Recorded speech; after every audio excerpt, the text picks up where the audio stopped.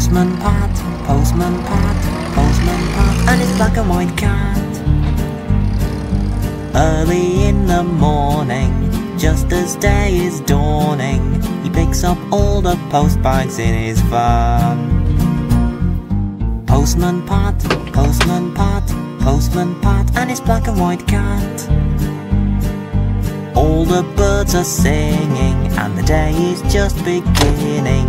Pat feels he's a really happy man. Everybody knows his bright red van. All his friends will smile as he waves to greet them. Maybe you can never be sure there'll be knock, ring, letters through your door. Postman Pat, Postman Pat, Postman Pat, and his black and white cat.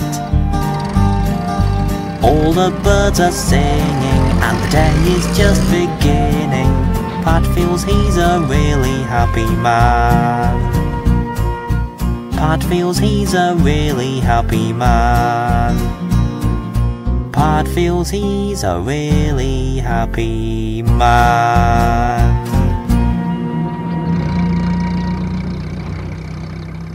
One sunny morning, Pat was hurrying along the road with a van full of letters and parcels for the people of Greendale.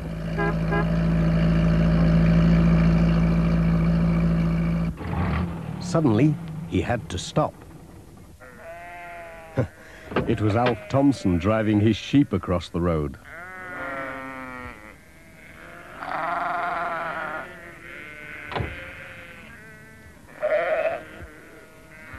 Don't worry, Jess. They won't eat you. The sheep went into a field, and Pat was on his way again.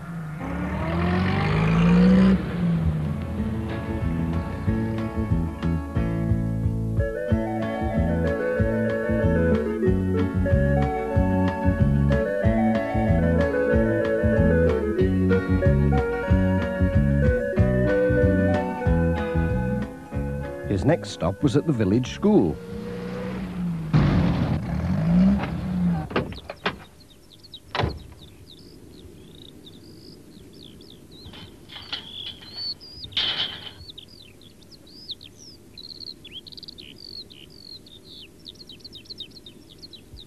Where is everybody?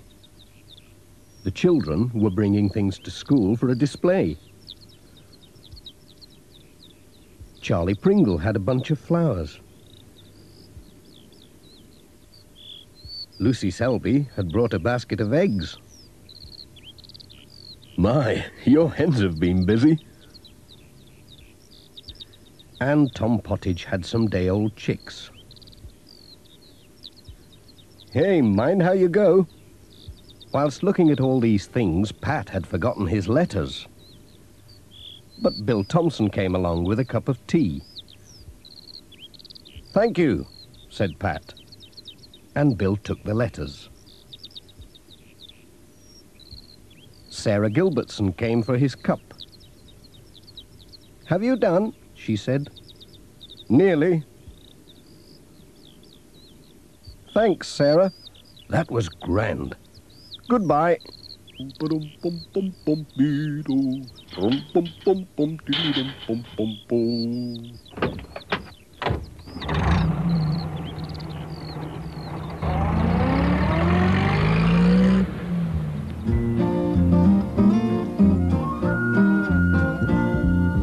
Postman Pat, Postman Pat, Postman Pat, and his black and white cat. Early in the morning, just as day is dawning, he picks up all the post bags in his van.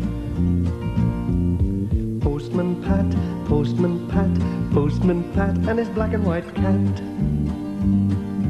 All the birds are singing, and the day is just beginning. Pat feels he's a really happy man. Everybody knows his bright red van. All his friends will smile as he waves to greet them. Maybe you can never be sure there'll be knock, ring, letters through your door.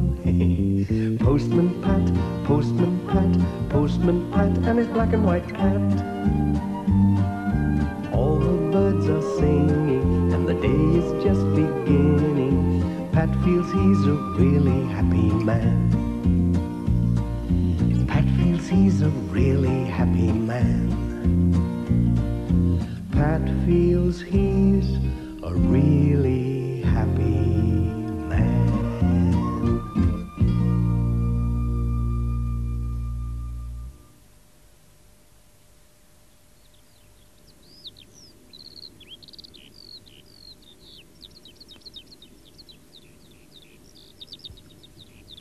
Pat was getting on well with his round.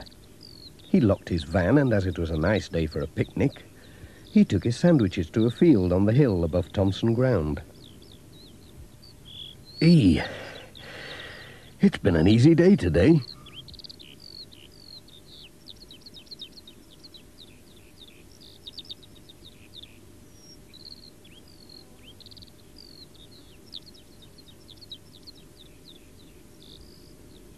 It was so warm that Pat soon fell asleep.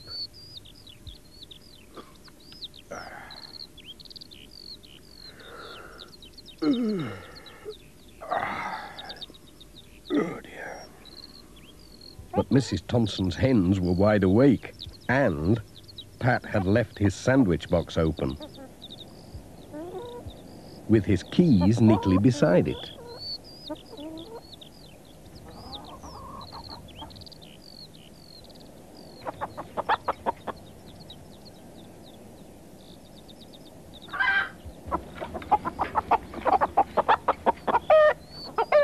The noise woke Pat just in time to chase after his sandwiches.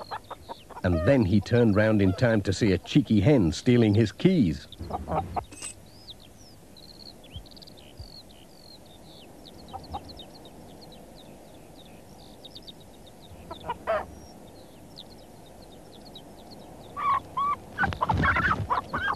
Oh, oops!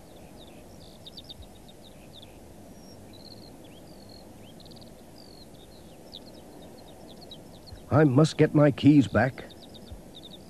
I can't open the van or deliver my letters without them. Oh, so that's where you've got to. Oh dear, it's a long time since I climbed a tree, but here goes.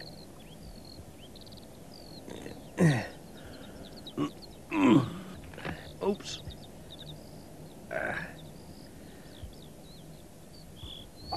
Pat was just reaching out when the hen dropped the keys and flew off. Now the keys were stuck in the tree, and as Pat was climbing towards them, the branch gave way and... Whoa! Oh!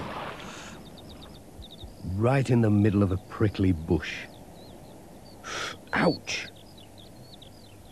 Mrs. Thompson had heard the commotion and came to see what was going on. Pat told her about the thieving hen. "Dearie me," said Mrs. Thompson, "the little devil. She must think she's a magpie or some such. We'd better get a ladder and see if we can reach your keys." "There'll be no more post today unless we can," said Pat. "That won't do," said Mrs. Thompson, "especially when I'm expecting a letter from Auntie Jean to say whether she's coming for Easter or not." So they went for the ladder.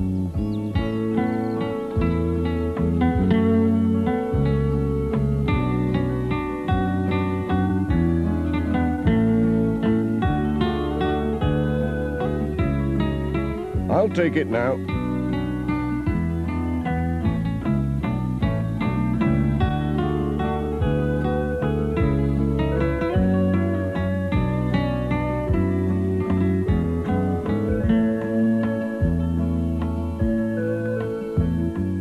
They're here, all right. Look, I've got them. There's something else up here. Lots of things. It's like a magpie's nest. My.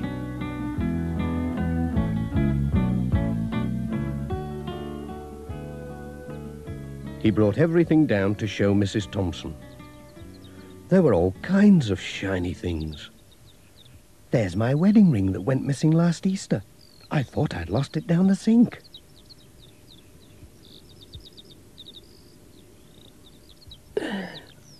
That's all right. I'll get it down. Mind your head.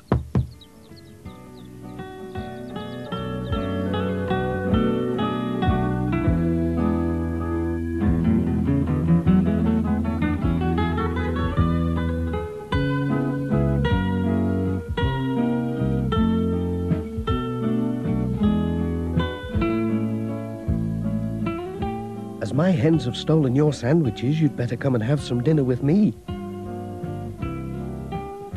There's plenty to spare. That's very nice of you.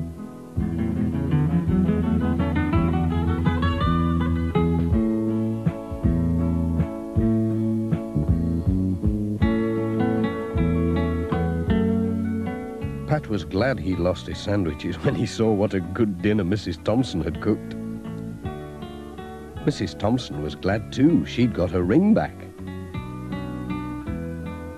But it was soon time to be off. Thanks for the meal. It was lovely. Come on, Jess. Jess. Come on.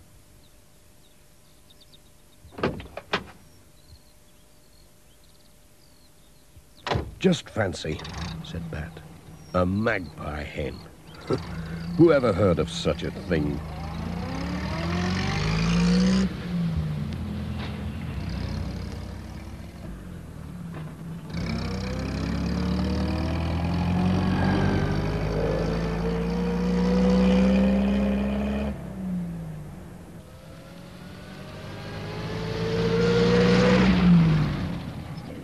Pat stopped to tell Sam Waldron about the magpie hen. "It had better keep away from my van," he said. "I wonder if that's where my tie pin went."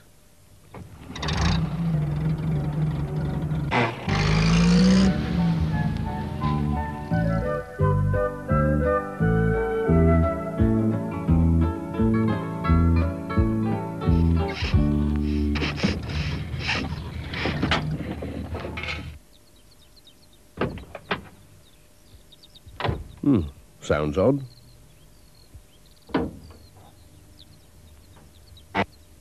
Oh, just needs a clean.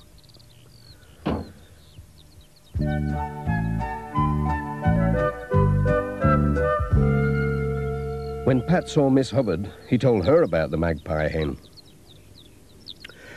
"Well, I lost a silver earring last month," she said.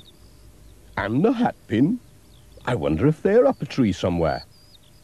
I must go and see Mrs. Thompson."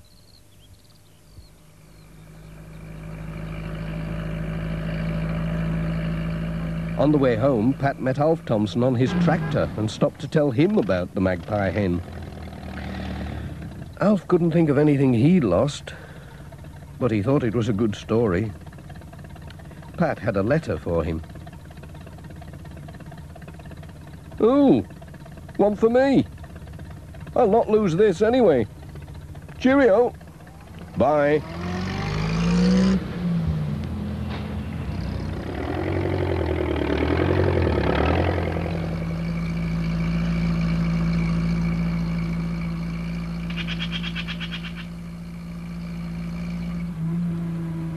Pat saw some real magpies on the way home and wondered if they had taught Mrs. Thompson's hens to steal. As for Jess, he was asleep.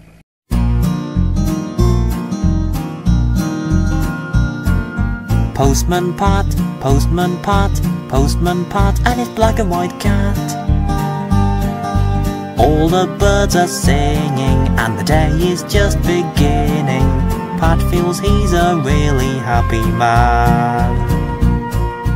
Pat feels he's a really happy man. Pat feels he's a really happy man.